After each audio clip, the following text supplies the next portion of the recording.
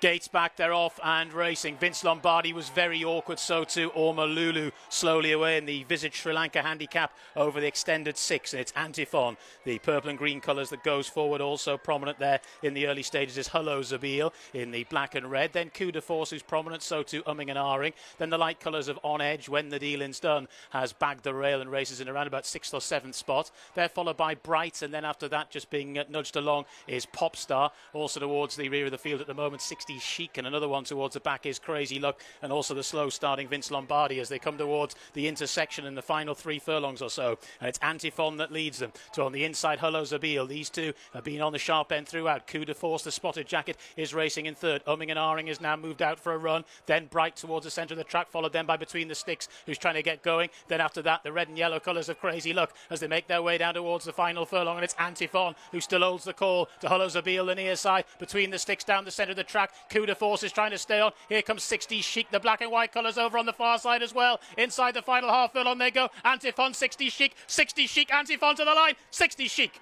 has beaten Antiphon. Coup de Force finished in third. Tight for fourth between When the Dealing's Done, Hello